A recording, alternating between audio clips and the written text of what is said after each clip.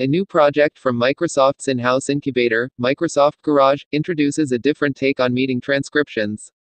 While today there are a number of real-time transcription apps to use on your phone, like Otter.ai or Google's Recorder app for Pixel devices, for example, Microsoft's new Group Transcribe app reimagines meeting transcriptions as a more collaborative process, where everyone simultaneously records the meeting on their own device for higher accuracy. It also offers real-time translation for languages spoken in more than 80 distinct locales. To use the app, one person would first initiate the meeting in their own device. They can then invite the other meeting attendees to join the session via Bluetooth, a scannable QR code, or by sharing a link.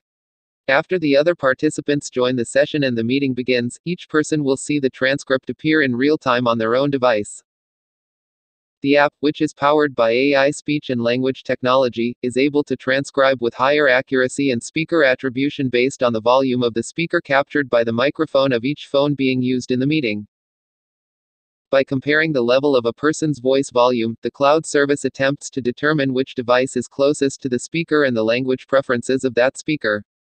This means speakers are also accurately labeled in the app, which can be a challenge for other transcription apps where only one person is recording.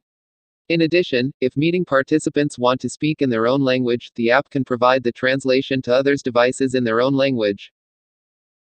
Microsoft says the app is designed with accessibility in mind, as it makes it easier for people who are deaf, hard of hearing, and non-native speakers to more fully participate in meetings by following along through the live transcriptions and translations.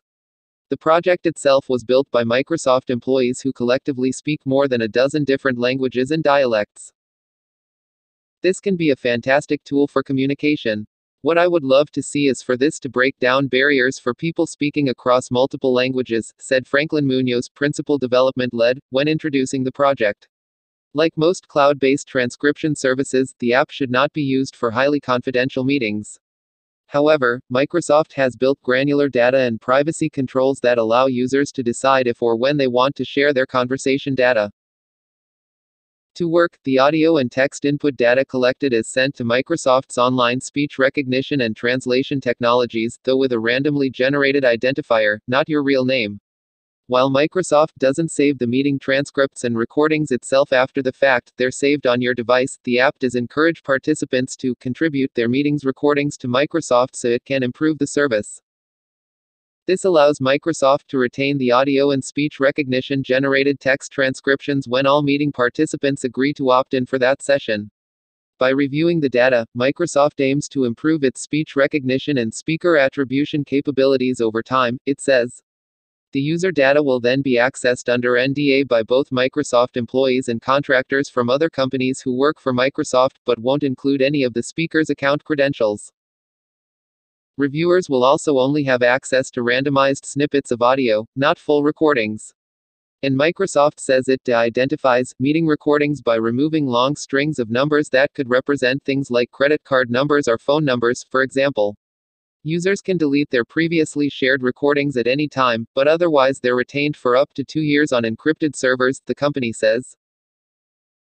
Because there's not a way for a business, at an admin level, to configure or block the contribution setting for all users, people should carefully weigh the advantages and risks of such a service. It's also a Microsoft Garage project, meaning it's meant to be more experimental and could be shuttered at any time. Currently, the Group Transcribe app is available on iOS only. If you enjoyed this video, then hit the like button, share the video, and make sure you subscribe and hit the notifications bell. Thanks for watching.